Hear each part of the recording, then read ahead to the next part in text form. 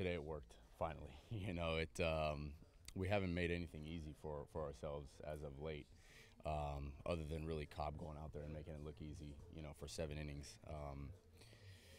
But I think that is a win right there that hopefully can propel us.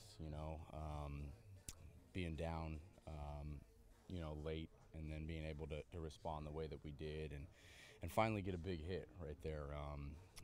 Kudos to Roddy. That's a great at bat. uh, a lot. It's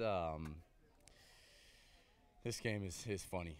I really felt like I've never played the game for the past like 2 weeks, and there's times where it's real easy.